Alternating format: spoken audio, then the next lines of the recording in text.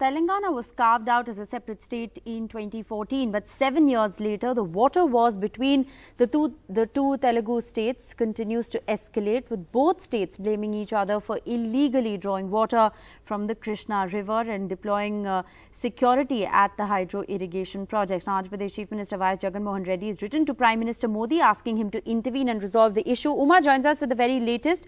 Uma, what is it that the Andhra Pradesh Chief Minister has said?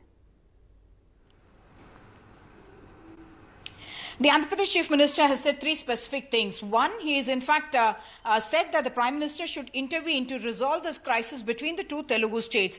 The second issue that he has raised is asking for the jurisdiction of the Krishna River Waters Management Board to be very clearly spelled out so that they know where they stand and whose projects are illegal and whose projects are not. On all of that, they require a neutral kind of an arbiter to be able to take a call on all of that, and that's something that he wants the Prime Minister to spell out. The third thing that he said is that the Central Industrial Security Force, which is a special force that's deployed at very, very sensitive kind of security installations, airports and all that, he wants that to be deployed at all the major power plants, the hydroelectric power plants and the irrigation projects to kind of monitor the situation and ensure that no trouble in fact bakes out there. All this is taking place, as you mentioned, Rishika. Yes, the two Telugu states have had these differences about water sharing. Initial days of honeymoon period between the chief ministers of the two states is no longer continuing, and there's a lot of shadow boxing that's happening between the two states.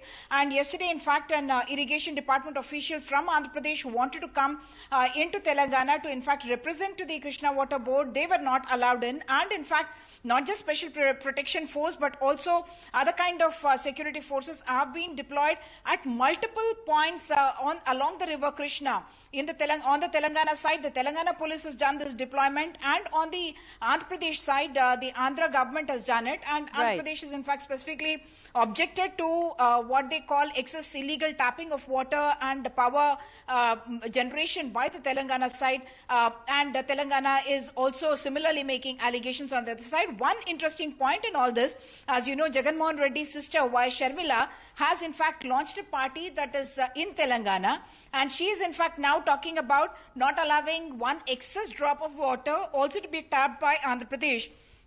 Which means, in a sense, even though she is not right now in any kind of a position as far as Telangana is concerned, but she is also taking a stand saying that I will not allow that extra water to go into Andhra Pradesh. So, in a sense, a brother-sister also face off likely in the future on this issue of water if it is not resolved between the two governments. Back to you. Very interesting political developments taking place over the water wars between the two Telugu states. Thanks so much, Uma, for joining us with the very latest.